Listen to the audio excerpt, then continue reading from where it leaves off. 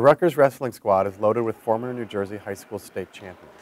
As the Scarlet Knights prepare for the Big Ten tournament this weekend, some of the athletes pause to reflect on what their high school accomplishments meant to them.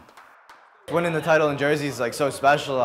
Not many states have one state tournament. A lot of them have multiple state tournaments and multiple classes depending on how big your school is. So New Jersey's all one, and winning that state tournament means you're the best in the state. And growing up as a little kid, you go to the state tournament usually if you're one of the better wrestlers or you're from a town that is known for wrestling like South Plainfield is. And I've watched all the state tournaments, and I always wanted to be on the center mat wrestling in front of all those fans. And when I was finally my time to go do it, it was a unique feeling. And even though my goals are so high, I mean, you're definitely able to enjoy it. And when you got 10,000 people going crazy for you and you're just running around the mat and adrenaline's taking over, yeah, you definitely get to enjoy it.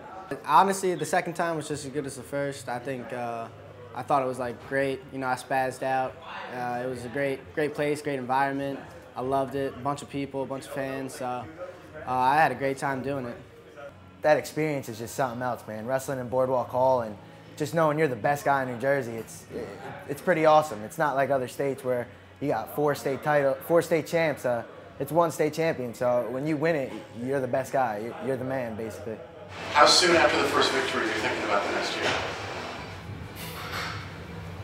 I mean, I probably took a week off, and then I was right back to it. So, immediately. And getting it done a second time, it's just, I felt like it was harder. I had to push myself more in the training than the first time. I knew I had to do something more to stay on top. I didn't want to lose in the finals or lose after winning it. So it pushed me to work harder every day in the room.